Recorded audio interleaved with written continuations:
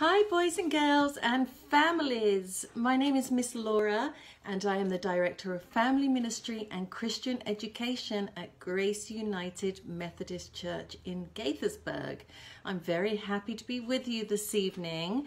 We're going to have a lesson about clean hands. Now I'm sure you've been hearing a lot about clean hands and how your hands have to be clean, especially around this time, using hand sanitizer and washing your hands in the sink before you eat. So let's talk about that. Before we delve into it though, I would like to read you a Bible verse, and then you're going to be hearing this Bible verse throughout our Bible study. Now I'm reading from the Adventure Bible, which is the Bible that our children use at Grace Church. And I'm going to be reading from the book of Mark, chapter 7, verse 5. So the Pharisees and teachers of the law asked Jesus, "Why don't your disciples live according to the tradition of the elders instead of eating their food with unclean hands?" So even in the Bible, people are complaining that people aren't washing their hands. Now, I'm sure that your parents or your guardians are always talking to you about that. I remember when I was young, and if my mum called me to the table to eat my dinner, it was always, "Have you washed your hands? Go and wash your hands." So let's talk about that. Washing your hands in the for a long time ago, in the time of the Bible, when Jesus walked this earth, we are talking about people being told off for not washing their hands. So, washing your hands before you eat, obviously very important, because your hands could have germs on them that make you sick. So that's why it's important to wash your hands and use either soap, like I have soap that you have here, or hand sanitizer. It's very important to use one or the other, and soap is usually the best option if you can get to that, soap and water. So in the Bible, it says, one day a group of Pharisees noticed that Jesus' disciples were eating without first washing their hands. They asked Jesus, "Why don't your disciples follow our tradition? They eat without first following our hand washing ceremony." Jesus responded to the people who questioned him, but his answer was not what they wanted to hear. Jesus knew the hearts of the people who were complaining about his disciples' unwashed hands. He answered them by saying, "You hypocrites!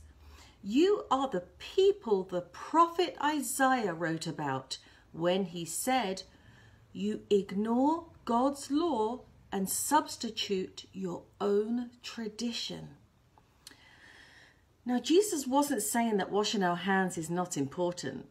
He was saying that the Pharisees thought that having clean hands were more important than having a clean heart. Now, I'm losing my place here. They were more concerned with following the traditions of men than they were following the traditions of God, the Word of God. So Jesus called the crowd to gather around them and listen to what he had to say. This is Jesus talking here. "All of you listen. It's not what goes into your body that makes you unclean. It is the bad words that come out of your mouth. Out of your hearts come evil thoughts, greed, cheating, and envy. This is what makes you unclean."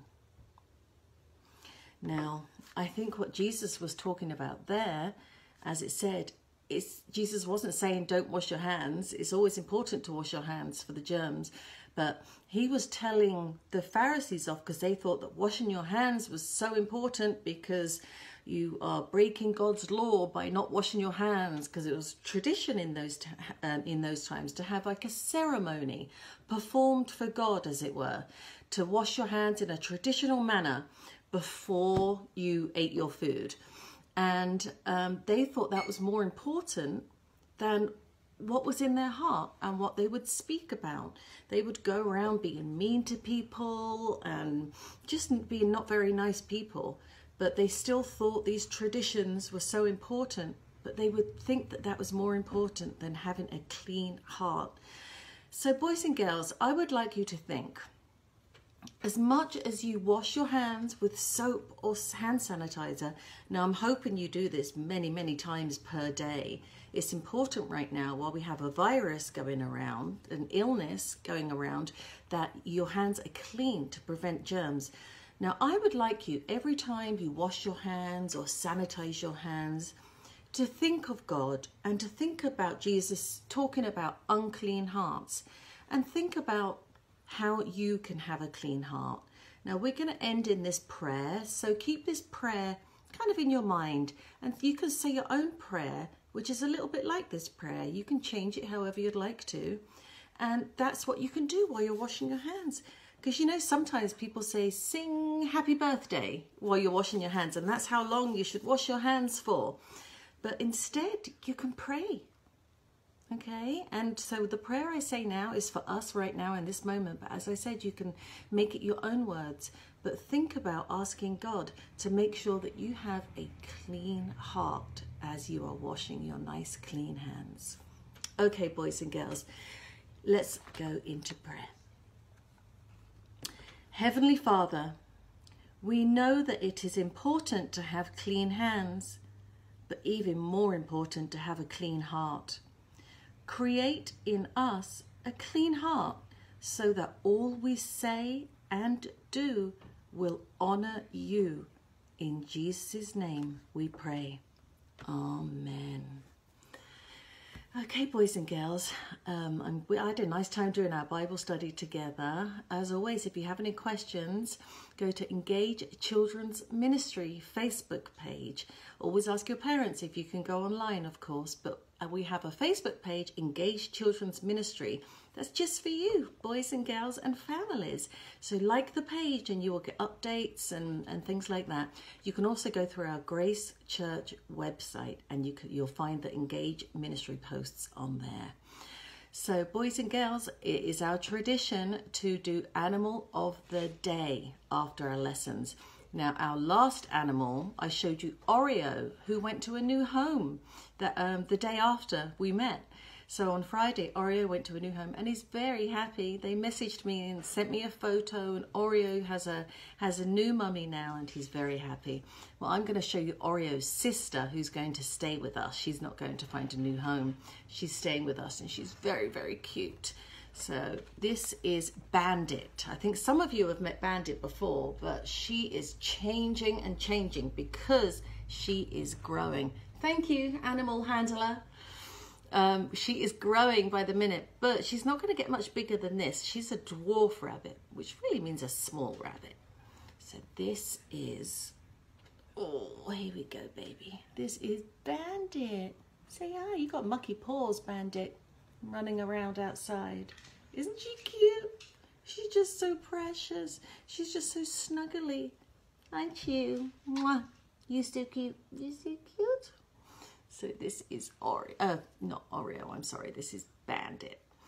So if boys and girls, if you wanted to draw a picture of Bandit, we would love that. You could post it on the Engage Ministries Facebook page or in the comments on this video. And I would love to give you a shout out the next time we get together, which is tomorrow. So Tuesdays, Wednesdays and Thursdays at 5 o'clock we get together. And tomorrow is Engage Cozy Moments. So wear your pajamas, get comfortable, and we're going to read a book together.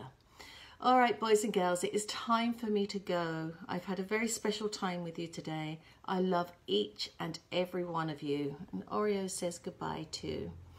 All right, not Oreo. I keep calling her Oreo. This is Bandit. All right, boys and girls, I love each and every one of you. And I'll see you tomorrow. See you tomorrow at 5 o'clock. Good night. Cheers.